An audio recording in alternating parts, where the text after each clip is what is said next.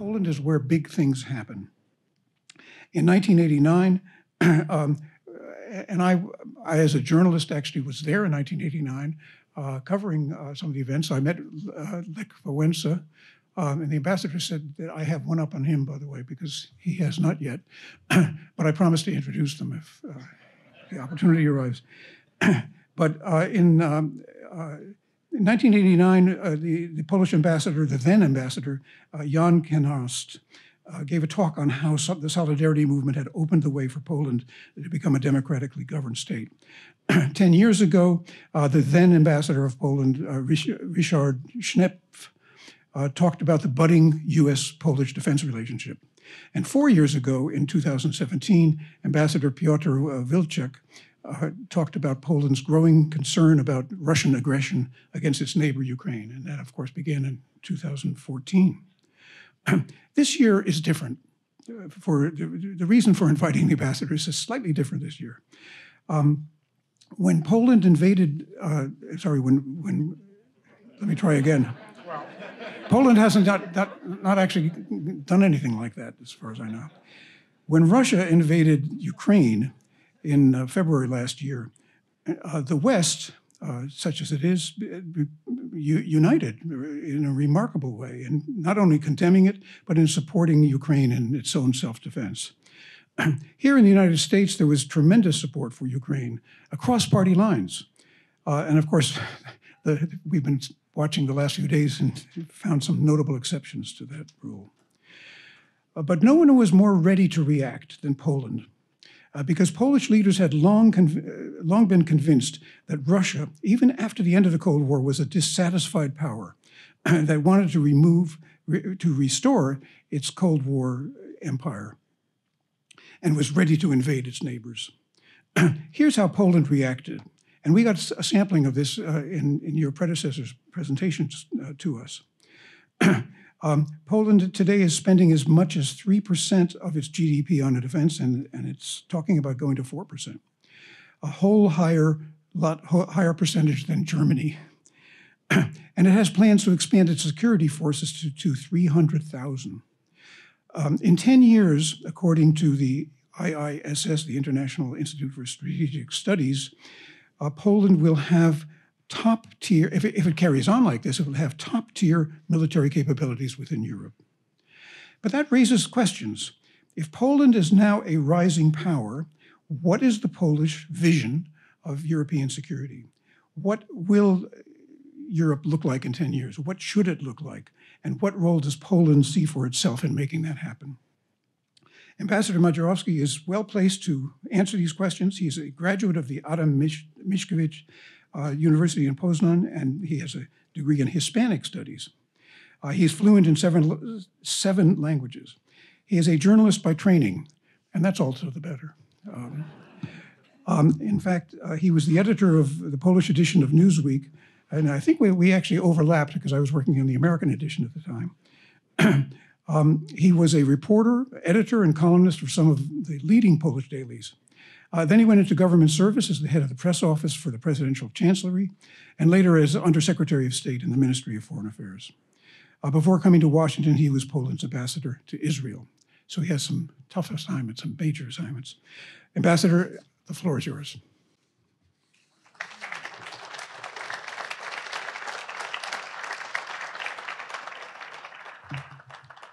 Speaking of invasions, it was not the Germans, it was not the French, it was the Polish army which seized the Kremlin. It was in 1612, embarrassing the Russians at the time. And I'm particularly proud of it, of this feat. Dear Roy, Mr. President, ladies and gentlemen, thank you very much for your kind invitation and this most warm reception. Without further ado, let me take you on a journey in time. In October 1939, just a month after Nazi Germany invaded my country, and 2 weeks after Soviet Russia stabbed us in the back, the Gallup Institute conducted a survey in which several questions were asked about the American public's attitude towards the war. Let me quote one of them. If it appears that Germany is defeating England and France, should the United States declare war on Germany and send our army and navy to fight? The answer was 71% no, 29% yes. Another poll was taken in May 1940, after German tanks rolled into France, Belgium, and the Netherlands. The question: do you think the United States should declare war on Germany and send our army and navy abroad to fight? The answer, 93% no, 7% yes. The mood changed after Pearl Harbor. I don't think it is necessary today to send American troops, or Polish for that matter, to defend Ukraine. Direct confrontation with Russia would be unconscionable, to say the least. Nevertheless, history has already taught us an important and painful lesson. Inaction, indifference, and complacent isolationism are much costlier than engagement, resolve, and deterrence. We did not stop Hitler in September 1939. We did not contain Stalin in 1945. If we do not stop Putin now, he will return with a vengeance, and the free world will pay a hefty price for its naivete. Ladies and gentlemen, like millions of my fellow countrymen, I was blessed to have lived under both socialism and democracy. I do not regret it. Before 1989, I experienced command economy, poverty, censorship. After 1989, when we shook off the Soviet nightmare, I enjoyed capitalism, equality, freedom of expression. I know the difference. And believe me or not, I can now see vestiges of Soviet mentality in contemporary Russia, ruled by a brutal regime. And I presume our Ukrainian brothers do not desire to fall under the same yoke again. Should the United States care about Ukraine? Should Poland, Germany, Britain, France? If we want the Ukrainians to breathe freedom and not radioactive dust, if we want them to enjoy the sound of happiness and not air raid sirens, if we want them to live and not to die, let us not forget that they fight not only for their dignity, but also for ours. And let us not forget that Gallup poll from 1939. Ladies and gentlemen, speaking of our common goals in the context of the war in Ukraine, it is imperative to plan for the long term, both in NATO and in the European Union. It is useless to gloat over our efforts today as regards military assistance for Ukraine. How many tanks we have provided, how many artillery rounds, how many missiles the Ukrainians have been able to shoot down, how much territory they have recaptured due to our support. There are more crucial questions we should ask ourselves. How to prepare Ukraine and NATO for the eventuality of another aggression. How to increase our deterrence capabilities and steel our resolve in the face of the unabated Russian neo-imperial brinkmanship. First and foremost, we need to stay committed to our obligations with respect to military spending that Roy has just mentioned, and modernization of our armed forces. Europe's citizens should feel adequately protected. It is of paramount importance not only for our mental well-being, but also for budgetary planning and for the needs of our military-industrial complex on both sides of the Atlantic.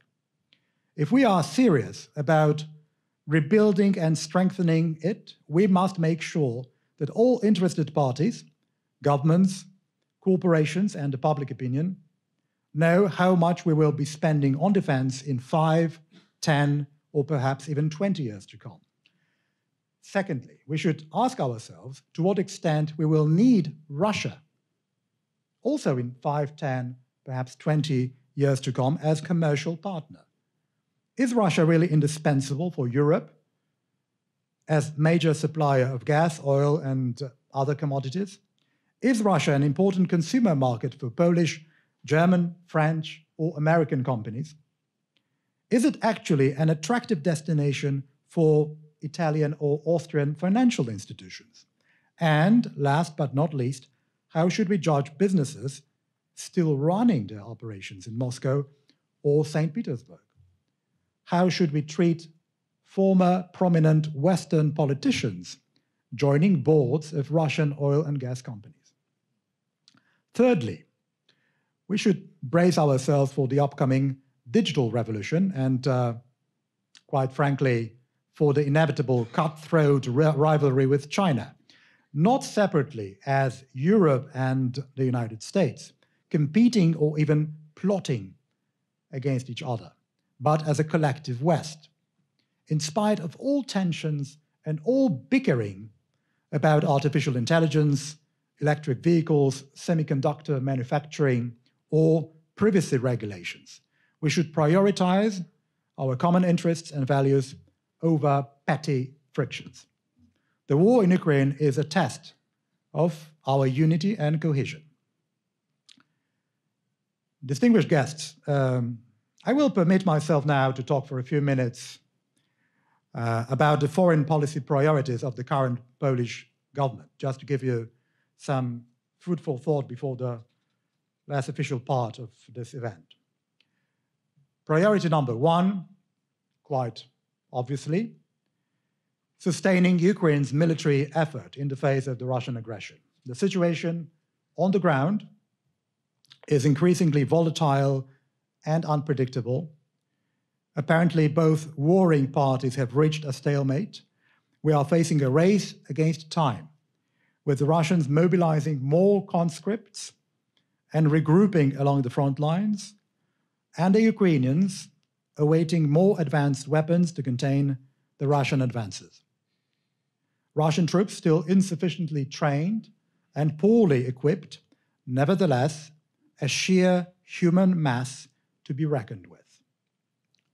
Huge losses on both sides. The Russian economy undoubtedly weakened, however, staggeringly resilient.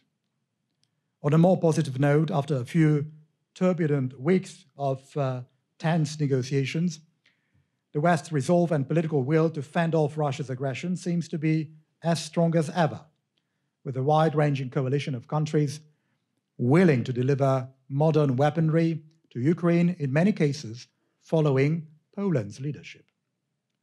Priority number two, implementing the conclusions of the recent NATO summit in Vilnius. Key word, deterrence. Russia still feels emboldened not only to continue its unprovoked offensive in Ukraine, but also to threaten NATO countries, oftentimes playing the nuclear card. Increasing and reinforcing NATO's physical presence on the eastern flank and effectively deterring Russia should be NATO's chief task in the years to come. Priority number three, putting Belarus back in the spotlight. Alexander Lukashenko's ever-tightening alliance with Putin's Russia and reprisals against the democratic opposition have been somewhat overlooked by the international community. It's not only about the abhorrent nature of this regime, but also about its complicity in war crimes committed in Ukraine. Priority number four, countering Russian disinformation worldwide. It's of particular importance for me as a former journalist. If you think we are winning the battle of narratives, you are terribly wrong. The Kremlin's rhetoric regarding the war in Ukraine and its origins falls on fertile ground in Africa, in Asia, and in Latin America, for a host of reasons. The anti-American, or more broadly, anti-Western resentment being one of them. Moreover, At the peak of the Cold War and shortly afterwards, tens of thousands of young people from countries affiliated with the Soviet bloc received scholarships and studied in Moscow or in St. Petersburg. Now, mostly in their 60s or 70s, many of them are heads of state, prime ministers, foreign ministers, ambassadors, lawyers, celebrities, speaking Russian and embracing Russia's propaganda. There are the assets the Kremlin uses brazenly and with stunning efficiency. Priority number 5, shaping the future of the European Union. Since the transition in 1989, the Polish society has been steadfastly and invariably pro-European. Nowadays, according to multiple surveys, approximately 80% of Poles support our membership in the European Union. Nevertheless, the Polish government's vision of the European Union as political entity and free trade zone does not necessarily coincide with other capitals' priorities.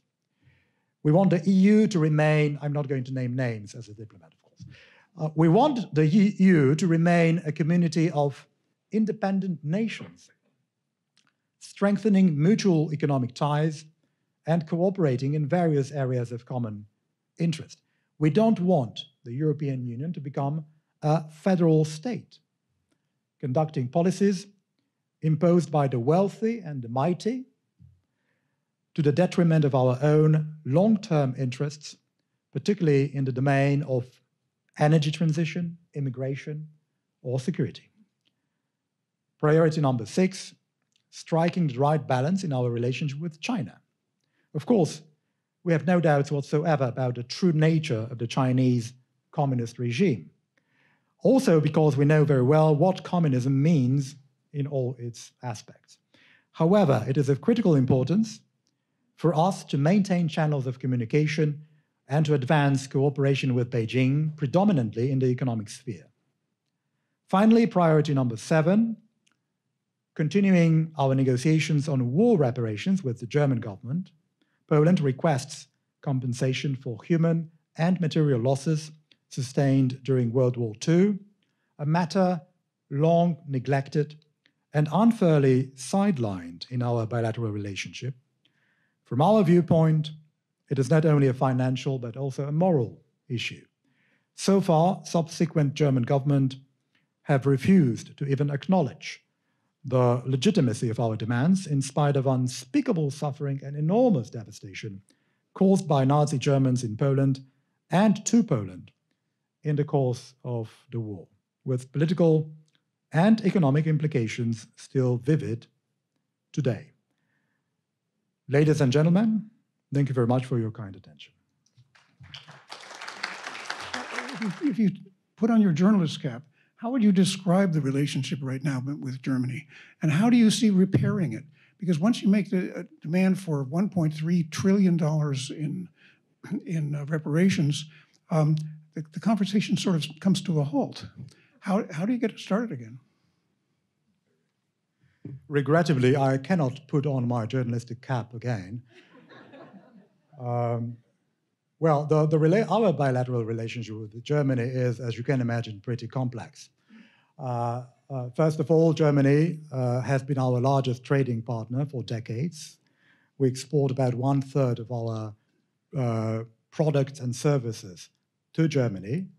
I wish we diversified our economy a little bit to reduce our reliance on the German economy, because if the German economy gets a cold, we get a flu.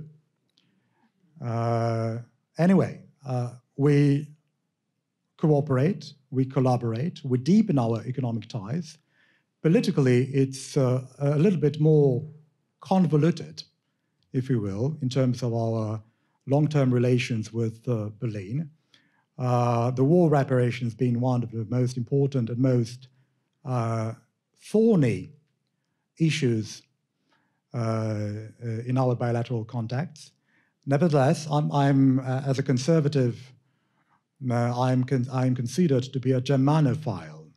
back in Warsaw, which doesn't necessarily help in my political career.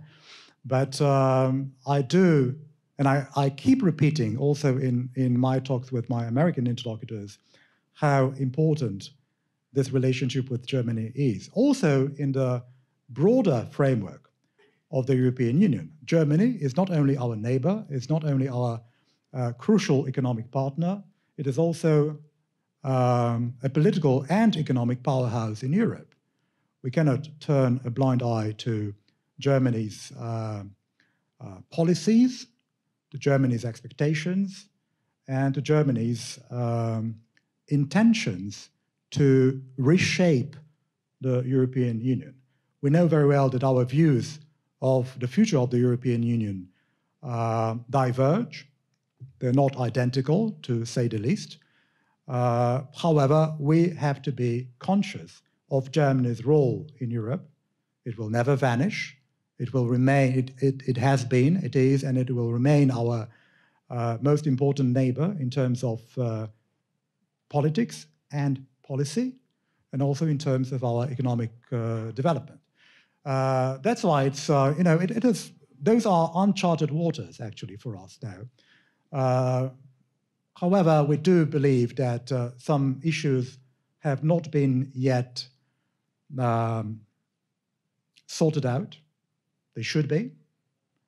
Germany has never paid war reparations to the Polish victims and to the descendants of the Polish victims of the invasion in 1939 and the occupation from 1939 to 1945, unlike other countries which have received compensation from Germany, Israel being one of them, but many others as well. So this is an issue which has not been solved yet, and we expect Germany and the current German government, maybe the subsequent German governments, to at least initiate negotiations with Poland on this particular subject. Hi, I just want to ask a simple question. Given the fact that Putin is a war criminal and willing to make the other side, make everyone pay any amount of money, cause any amount of destruction, how can this war possibly end? Yes, we should support Ukraine. To the last Ukrainian, how can it possibly end? Maybe we'll just collect the questions and then I will answer all of them. As I look at the EU's future and I see Hungary as an outlier and the current Polish government as a bit of an outlier in terms of domestic freedoms, I'm wondering, does the current Polish government look to have influence in terms of being able to restrict press freedoms or judicial independence for the rest of the EU, or is that something they simply want tolerated for themselves?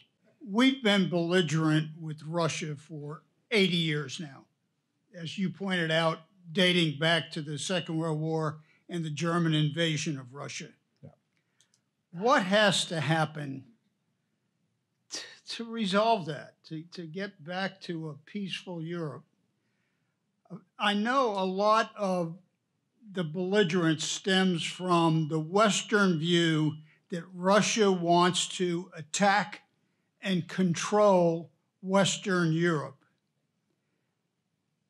But most of my friends think that's so silly. The population of the United States is 350 million.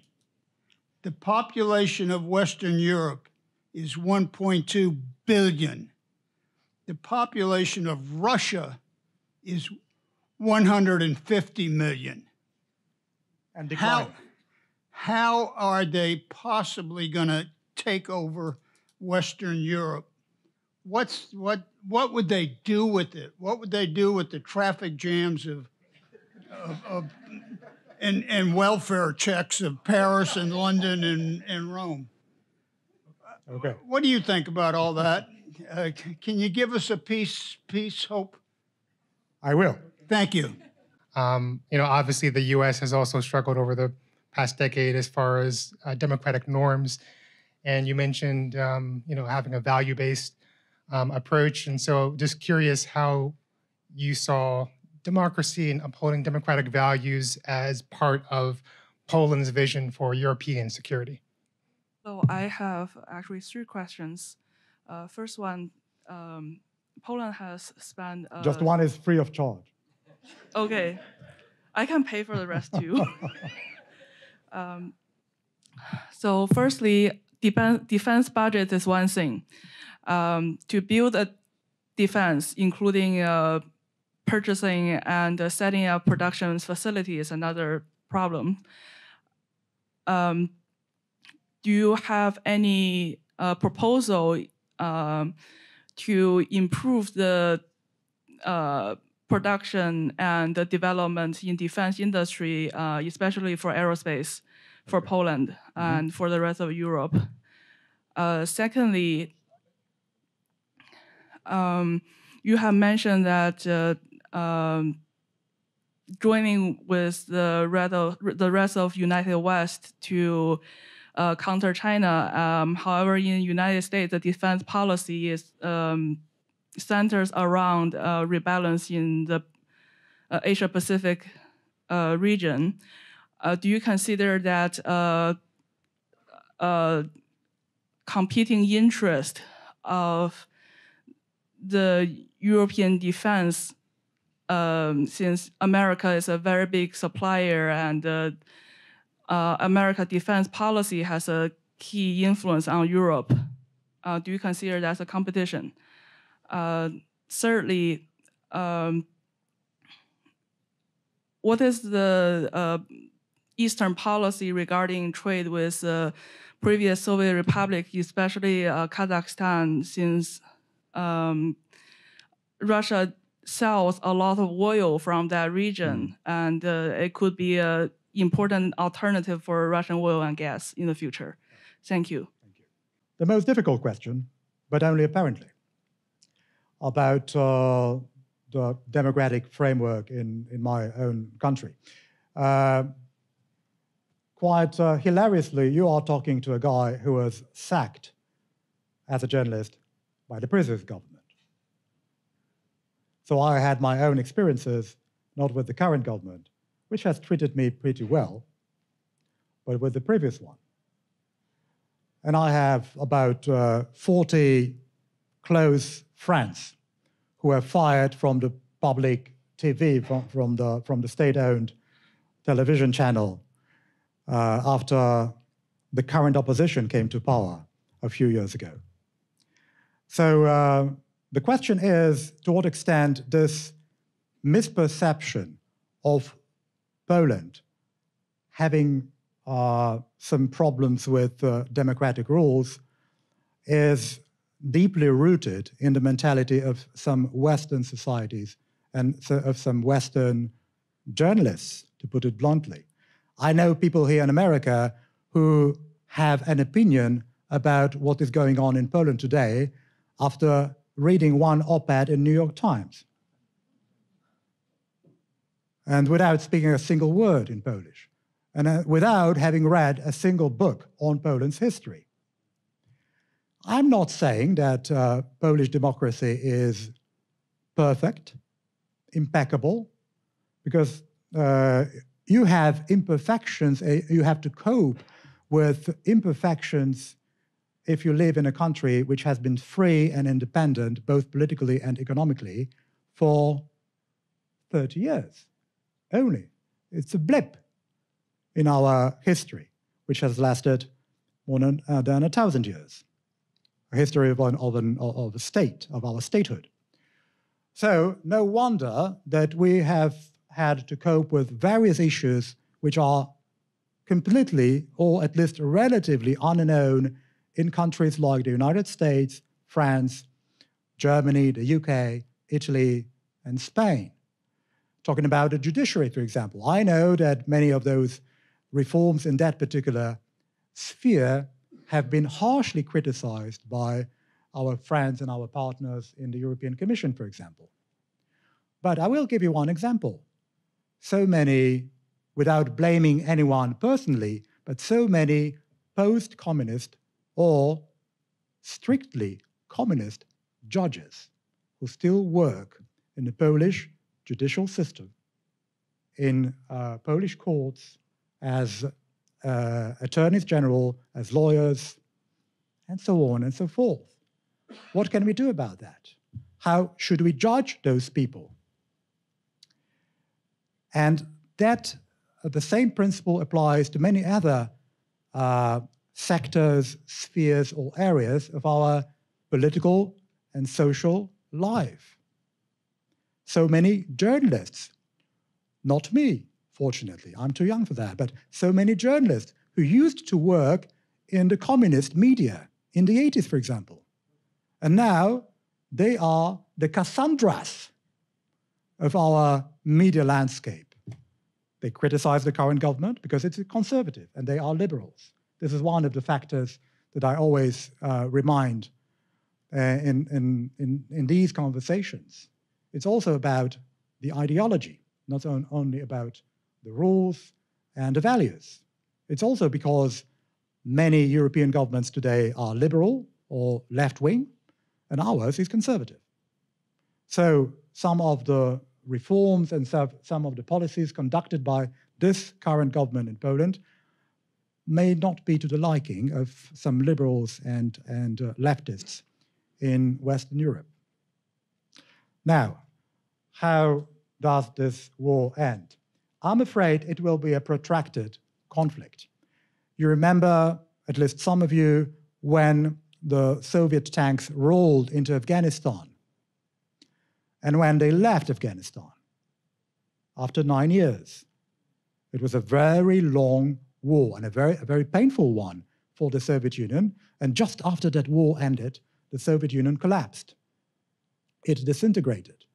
I'm not saying that after this war in Ukraine ends, the Russian Federation will disintegrate as its predecessor.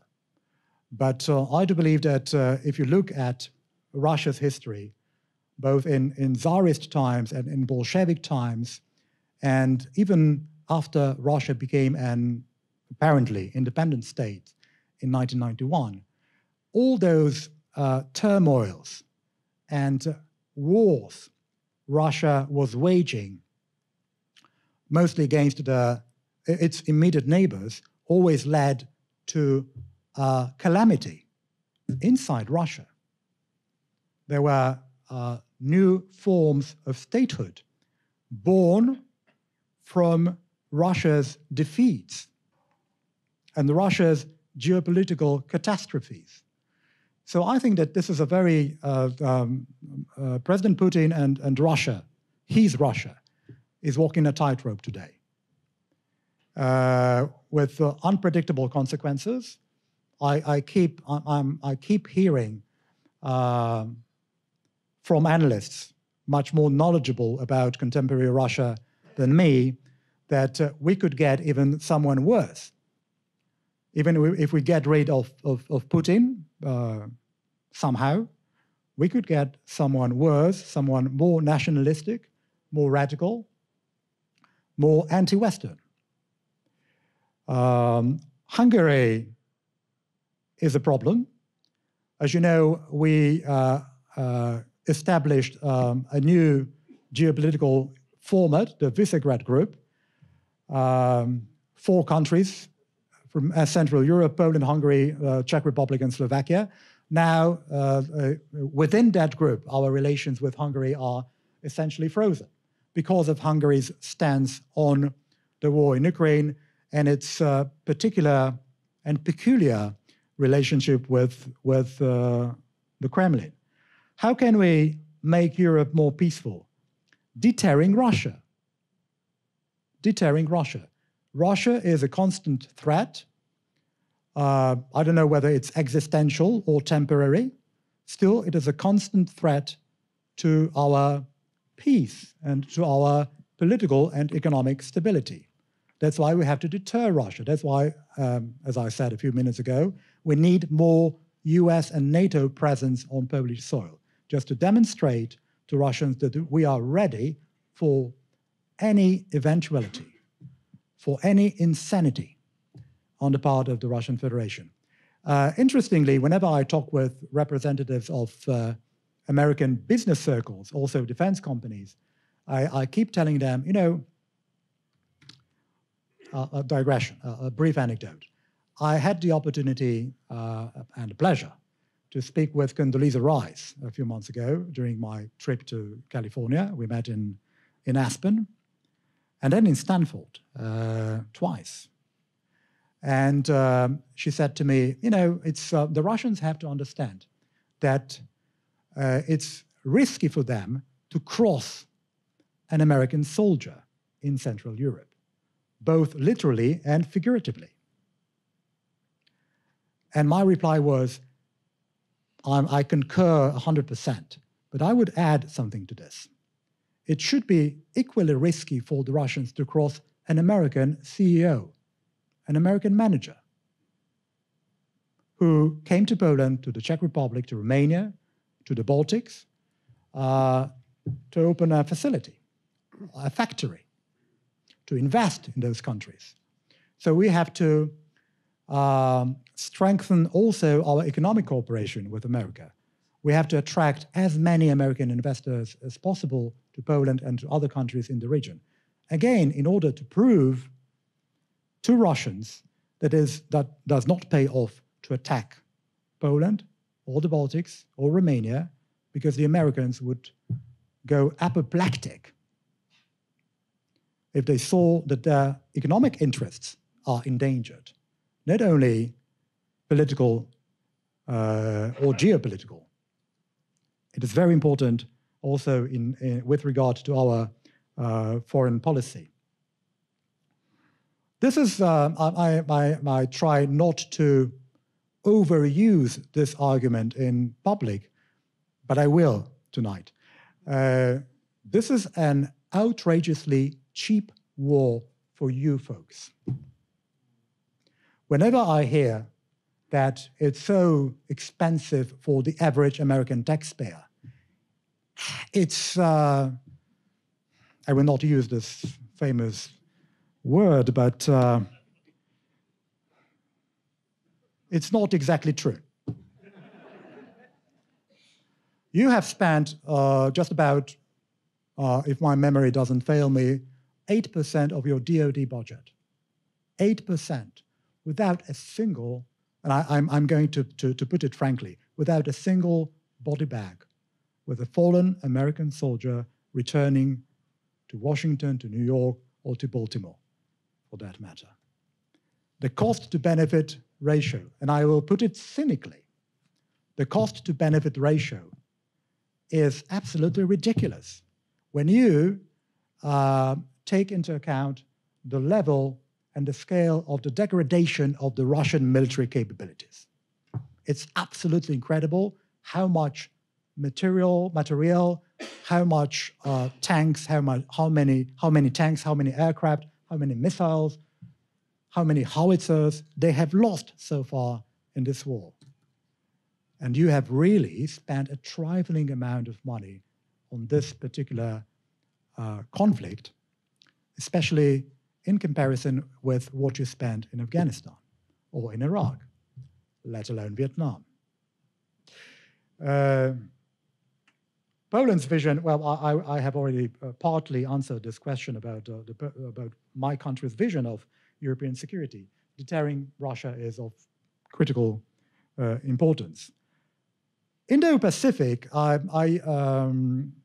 in my previous incarnation as Deputy Foreign Minister, I was responsible also for our relations with China, and I had the privilege to be the so-called coordinator of the Polish government in the so-called 17+1 format, 17 countries from Central Europe and China. Now it's reduced to 14+1. So I remember vividly how difficult those relations with China were. But those relations will remain vital, also from our perspective, not as vital as the relations of countries like Germany or France. the economic interests of which are much larger than ours, because there are very few Polish companies which invest in China, and paradoxically, not too many Chinese companies present in Poland, because the Chinese prefer to invest in countries which are somehow on the margins of the European Union, not constrained by EU regulations. Of course, they also invest in France and Germany, because those are huge markets with millions of wealthy consumers. Poland has never been, front and center in the Chinese concept of their economic expansion in Europe. Of course, we are coordinating our efforts also with our American partners in terms of America's attitude towards China. It's a long-term project, of course, not very clear, with ups and downs, with recurrent turbulences. But I do believe that Poland has also a role to play in this respect. And finally, trade with both Soviet republics. It is a very elaborate game. How to drag those countries which were actually founded after the disintegration of the Soviet Union closer to the collective West, closer to the European Union, closer, to put it more picturesquely, closer to our values. Countries like Kazakhstan, countries like Azerbaijan, like Armenia, and many others. There are some shifts of which you are probably aware. And there is an intent on our part, Poland, Germany, France, the European Union, and also America, trying to convince not only the political elites in those countries, but also societies and the public opinion that they should decouple themselves ultimately, both politically and economically, from the Russian Federation. Because since the collapse of the Soviet Union, they have been tremendously dependent economically on Russia. Now they are trying to distance themselves a little bit from Moscow, some of them more efficiently, some of them less. But it is a trend which I believe, maybe a little bit too optimistically, but I do believe that this is an irreversible tendency, especially in Central Asia. Okay. Mr. Ambassador, we do have a virtual question now. Okay. From our Zoom audience. We do indeed. I love the term. Here's the question. Would you please comment about the recent election in Slovakia?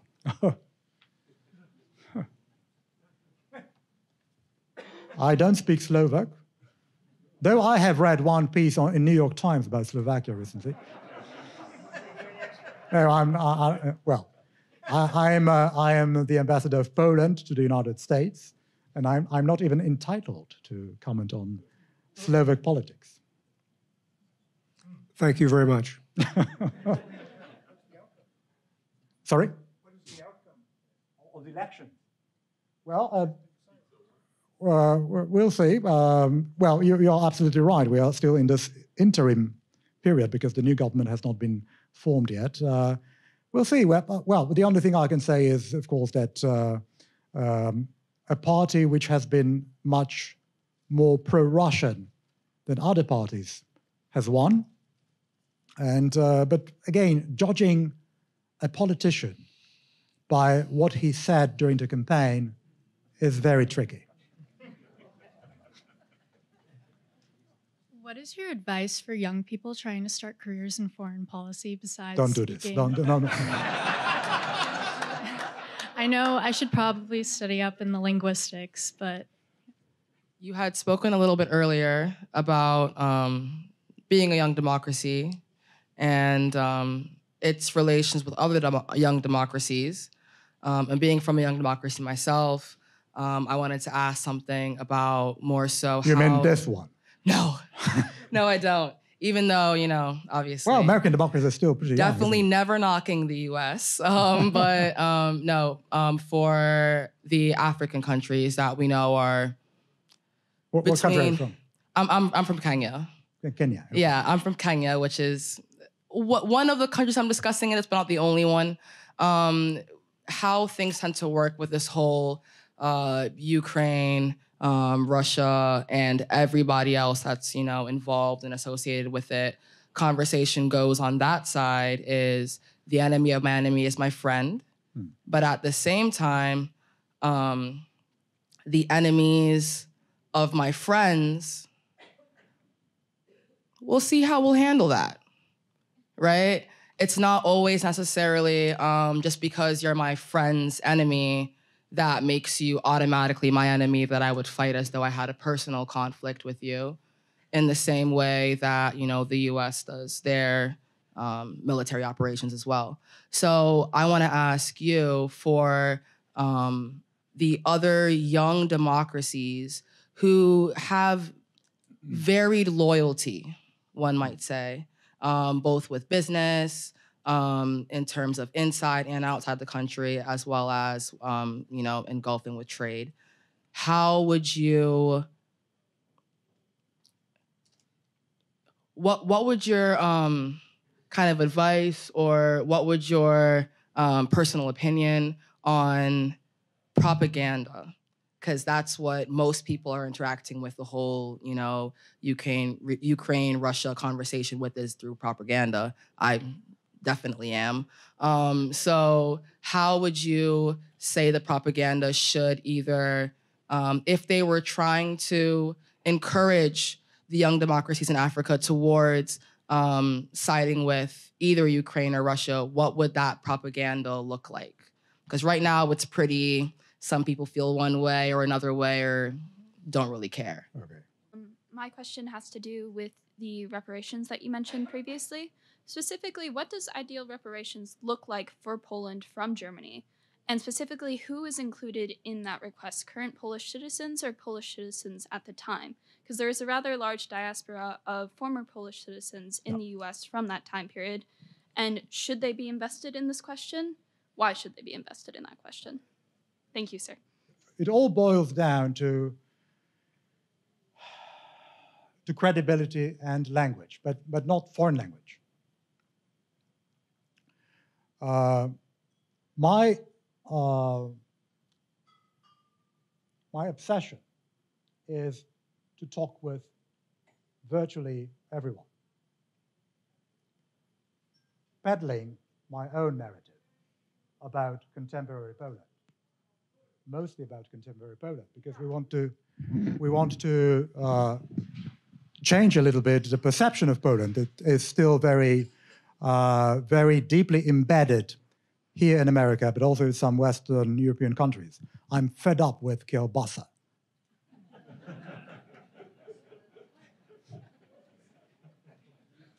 I've had enough.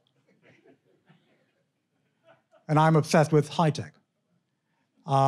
Just a few days ago, I was in Boston, and where I was meeting with a young lady in her 30s who works here for a Polish company dealing with oncological research. They do things that really impressed me when she talked. Well, I didn't understand much of what she was saying to me, but oncological research. And she says, Mr. Ambassador, we are planning on taking over a few American companies now. I felt so encouraged and so happy. A Polish company taking over American companies on American soil. This is what I've always dreamed of. Until recently, it has been a one-way street. About 1,500 American companies, all companies with American capital, already present in Poland. Most of them have been investing in our country since 1989, but very few Polish companies investing in America. It is changing now, but very slowly, steadily, but slowly. We want to change this. And that's why I don't speak with my American interlocutors about kielbasa anymore. I speak about oncological research. I speak about e-banking. I speak about recycling. While in Boston, I also paid a visit to Boston Dynamics. You know, those four-leg robots. This is what they make. I had a friendly chat with one of the executives, one of the managers, and I asked him, do you have any recycling issues? Well, we do, of course. We make hardware, stuff, so with batteries, so we have to recycle those batteries from time to time. So I said to him, you know, there is a Polish company which has been present here in the United States for a few years, $1 billion yearly turnover, pretty huge, not universally known because they recycle. They don't make, you know, smartphones or laptops, or they don't take over Twitter. There is a company. Okay, give me a card. Okay, I will put you in touch with that company. This is what I do as Polish ambassador. And this is what you should do as a future American diplomat. Elevator pitch. You got 2 minutes, 3 minutes, regardless of the nature and the character of your interlocutor.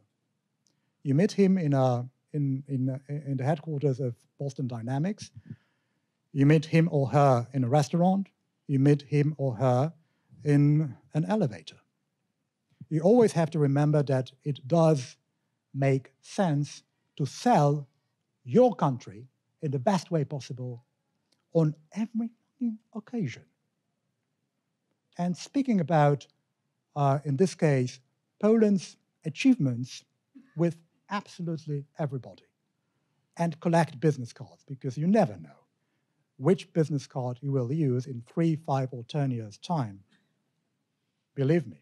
That's why, for example, in my previous posting in Israel, it was during the pandemic, so I had plenty of time to meet on Zoom with young Israelis, many of them in their teens, some of them in their 20s, talking about contemporary Poland. You know very well how complicated our bilateral history with Israel and with the international jury has always been. So those conversations were not easy for me.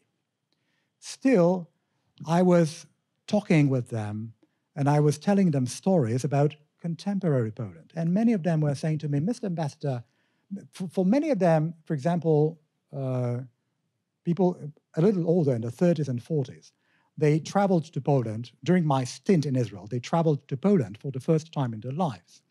And they were saying to me, upon returning to Tel Aviv or Jerusalem, Mr. Ambassador, we were expecting to see a post-communist, grey, drab, uninteresting country, the only attraction of which was its cheapness. And then we landed in Warsaw, and we saw a colorful, vibrant, dynamic, and technologically developed country in the middle of nowhere, in the middle of Europe. Believe me, they were perplexed by what they saw in Poland. And I was poking fun at them. You know, I was telling them, I do admire your country. I do recognize your label as a startup nation. I do acknowledge your advances in technology. Everything is absolutely gorgeous about Israel. But, and that was my question to them, how come during my 3-year tenure in Israel, I never had the opportunity to pay contactless with my credit card in Israel? Whereas in Poland, whenever you walk into a shopping mall, you hear that constant sound of people paying with their phones or with their cards, with their watches, just like that. So, for example, that was an argument, again, an elevator pitch, because you will probably remember that picture of Poles paying with their watches and those poor Israelis still swiping their cards. You won't believe me, but they still use checks. Do you know what a check is? the person asks you to put on your David Petraeus hat and tell us how you think the war is going to end. Not how you want it to end, but how you think it will end. Over. Well, those are two different questions, actually. I wish this war ended quickly with Ukraine's victory. Why quickly? Because Ukraine is suffering tremendously. I mean, you can't even imagine, to put it bluntly, we are also somehow exposed to Ukrainian propaganda. We don't know how many casualties there are on the Ukrainian side. At least we don't know that exactly. We don't know how many aircraft the Ukrainians have lost. We don't know exactly how many tanks they have lost, and so on and so forth. The suffering is unimaginable. And that's why and that's why I believe that, and I wish that this war ended quickly with Ukraine's victory and with Ukraine reconquering all those territories annexed and occupied by Russia since 2014, not since February 24th, 2022. Crimea is Ukrainian. I know it's very difficult geopolitically and diplomatically to even talk about Ukraine recapturing Crimea, because many people say that that would lead immediately to nuclear escalation, because then Putin would start behaving like a caged animal. I think he already is a caged animal, and this is my personal view, that if he had wanted to use, for example, a tactical nuclear warhead in Ukraine, he would have done it months ago. He is afraid of doing this because it would be suicidal, not only politically, but also physically, because he would have to use a nuclear tactical weapon in Ukraine, exposing his own troops to contamination, to radiation, and to death. And he knows very well what consequences that could bring to him as president of the Russian Federation. There was a question, I forgot to answer about Russia's or the Russian society's resilience and why we are afraid of Russians with all those demographic trends, for example, in Russia. I'll tell you why. If a single body bag was returned here to America, you would have headlines all over. In Russia, one human life doesn't matter. 100 human lives don't matter either. 1 million lives don't matter.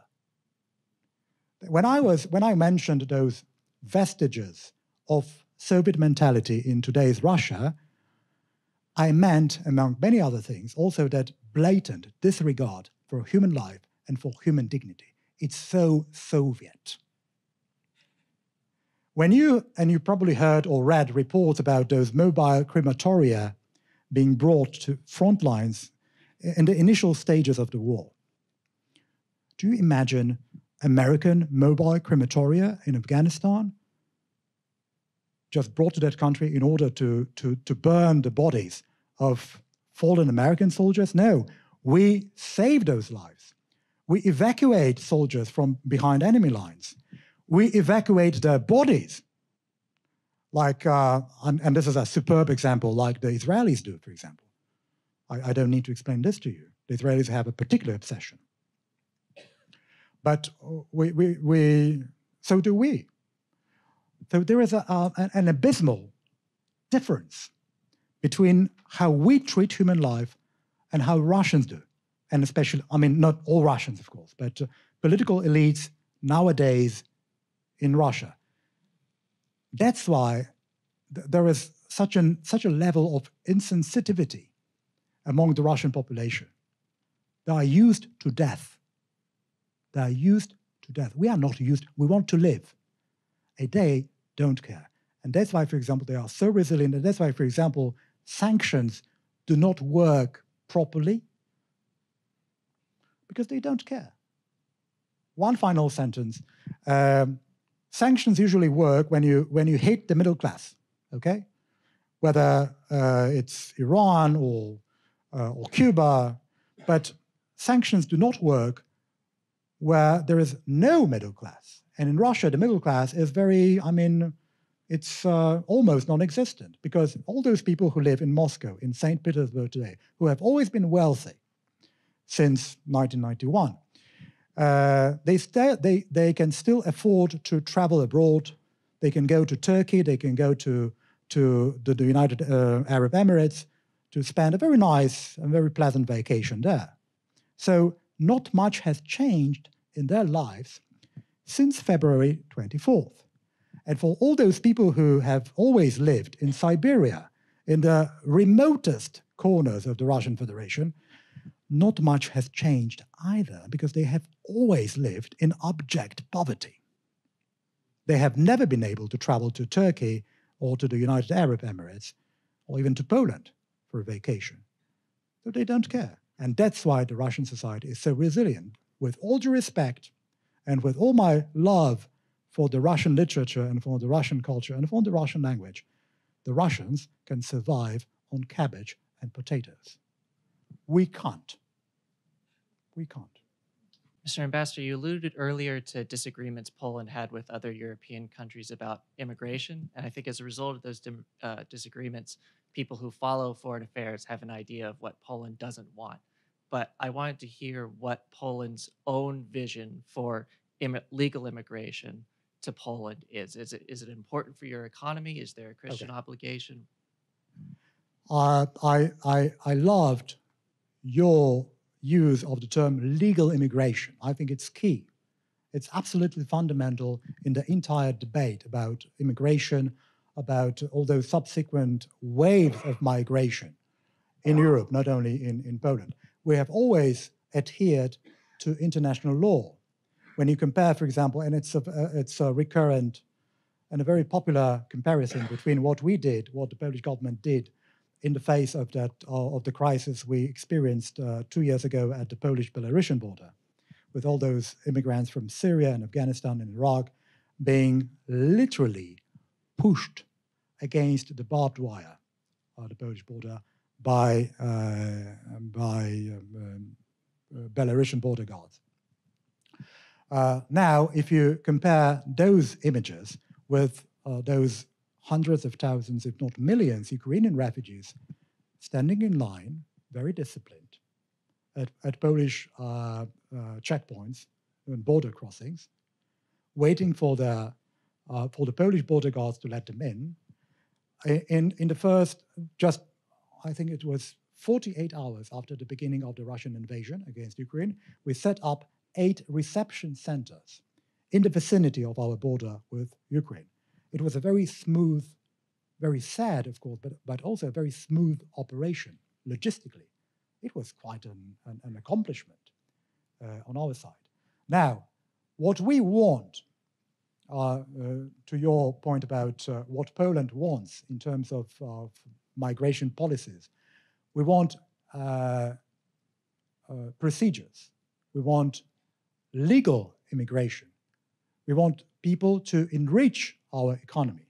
For example, we could absorb those subsequent waves of Ukrainian refugees into the Polish society and into the Polish labor market, also because our unemployment rate was ridiculously low. It's now between 3% and 5%. So we needed those people. It was not only because of our humanitarian approach. It's not only about that, the sympathy and that outpouring of solidarity. It was also quite rational to admit those people. And about 95% of those refugees were women and children, because we all know what the Ukrainian men are doing right now. 95%. And almost all those women, upon arrival in Warsaw, Krakow, or Gdańsk, they were never expecting anything from the Polish government. They were saying, I don't want welfare. I don't want an allowance. I don't want the Polish authorities to take care of myself and of my family. I want a job. And they were getting jobs because we had jobs aplenty, also for Ukrainian refugees. So they are enriching our society. They are contributing tremendously to our economy. I do believe that many of them will stay. Now we had roughly 1.5 million Ukrainian economic migrants before the war. Now you have to combine this figure with another 1.5 million who arrived as refugees after the beginning of the Russian aggression against Ukraine. So it's now about 3 million people of Ukrainian descent living and working in Poland, and the most important part, integrating smoothly into the Polish society. They learn the language in a matter of months, especially the children. But believe me, you can recognize a slight accent whenever you walk into a mall, for example, and you see and you meet a clerk, and you know she is or he is Ukrainian, but the accent is, almost unrecognizable. So they want to stay in Poland, they want to work in Poland, and they want to integrate into the Polish society. I don't know whether they already call themselves Poles. It's not the American model. Still, it's a completely different model from what we can see now in many other Western European countries. Integration is key, regardless of the nationality, regardless of the skin color, regardless of faith, regardless of the country of origin. You want to integrate into the Polish society, you are most welcome. Finally, Poland, and it's been for 3 or 4 years, Poland has been granting the largest number of work permits to foreign nationals among all EU countries. For like 5 years, it's about 600,000 people who work legally in Poland because the Polish government is granting them work permits.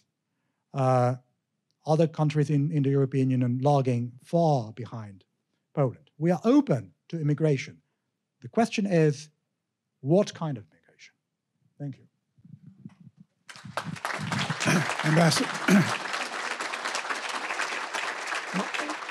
Ambassador, you've not only taken on every question and given us answers to think about, but you've left us with an aphorism, which I would not have expected. The aphorism, and that is paying by watch, paying by e-banking, but let's not discuss kielbasa. So I want to thank you really sincerely for coming and talking to us tonight and bringing us up to date, and we hope to have you back.